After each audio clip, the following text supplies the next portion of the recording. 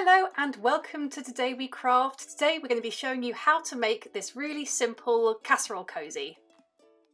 You're going to need some insulated or foil backed wadding.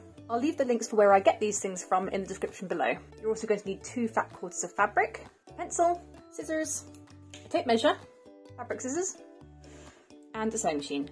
Okay, so there's a couple of measurements that we need to take before we can get started. Now I know these look complicated, but they're really not, and this is the reason why we're going to be able to make any size of casserole cozy just using this one template. First measurement, labelled A, is going to be the full width of your casserole dish.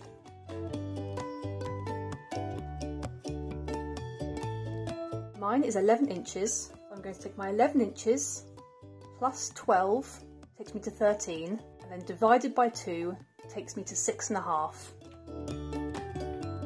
My second measurement is the length of my casserole dish. Now my casserole dish is square, so it's actually going to be the same as my first measurement. But if it wasn't, if it was rectangular, this measurement would be longer. Measure it from the edge here, all the way across the back to the edge here. Don't include the handle at this time. Now we're going to measure the handle. If your casserole dish doesn't have a handle, then you can omit these steps. C is the length of the handle times 2. My handle is 1 inch, which means my C measurement is going to be 2 inches. Measurement D is the width of the handle. Now because this pattern is going to be on a fold, all we want is the width of the handle itself. Mine is 2 inches, therefore my D measurement is still 2 inches. Now we're going to transfer these measurements to the template.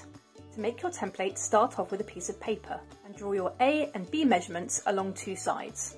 Add your C measurement onto the end here. Mine is 2 inches. Draw your D measurement from the points where B and C meet. If it helps, you can also draw it at the end. Now we're going to draw the curve around the corner of our casserole cozy. The easiest way of doing this is to lay your casserole onto your template. Make sure that the top edge of your casserole is aligned with the edge of the template here. The front edge of the casserole is aligned where the B and C measurements meet. Draw around the curve of the casserole dish.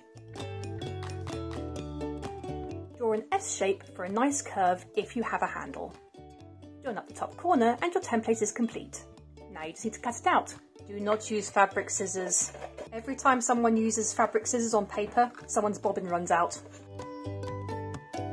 Now that we have our template, we're going to cut out all of our fabric pieces.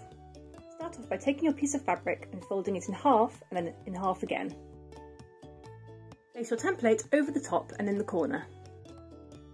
You should have the single fold along the long edge of your pattern and the double fold along the short edge. Cut around the pattern.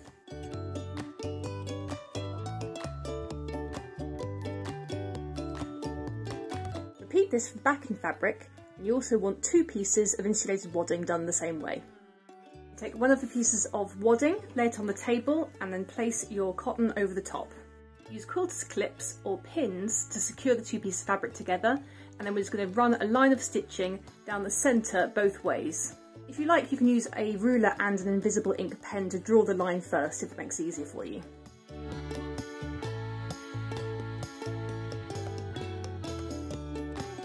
Now remove the pins. Place your casserole dish centrally on the fabric and use washi tape to attach each 4 sides to the inside of the bowl. Turn your casserole dish over. On one corner, pinch the excess fabric so it sits nice and flat on the other 2 sides. Using a pen or chalk marker, draw a line where the fabric touches the bowl. Do this on both sides. Now remove the fabric from the casserole dish. This will tell you where your seam needs to be. Fold your fabric corner to corner. You'll then see the line where you need to sew. Make this clearer by using a ruler and a pen or a chalk marker. Sew all 4 corners where marked.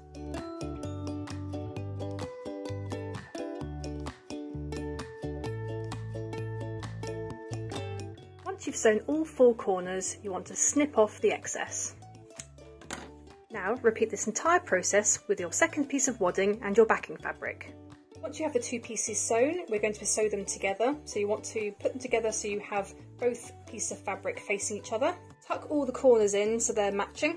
Then we're going to use pins or quilter's clips to attach the pieces of fabric together. Start with the two end pieces, trying to make sure that you match up the seams. Don't worry if one is slightly bigger than the other at the moment, because we're going to trim off the excess.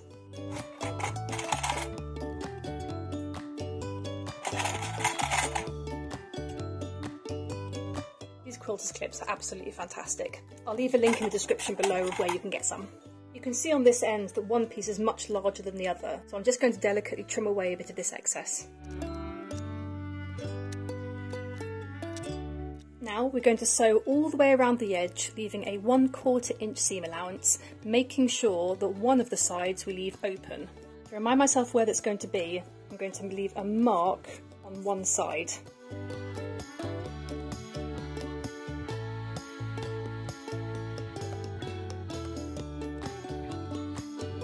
Once you've sewn all the way around, trim off any excess fabric. Now we're going to turn the whole thing inside out, or right side in, depending on the way you look at it. Make sure you poke out all the corners. We're now just going to top stitch round the edge to make it nice and neat, and also to seal up this hole. Use quilter's clips or pins to pin around the edge, which will keep it nice and flat while you're sewing. Fold the open seam inwards and clip to secure. To finish, we're going to top stitch around the edge of the casserole cosy as close to the edge as possible.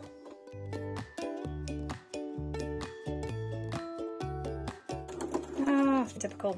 Right, who did it? Who used fabric, scissors and paper? I know it was one of you. Trim off any excess threads, and that is your casserole dish cosy completed.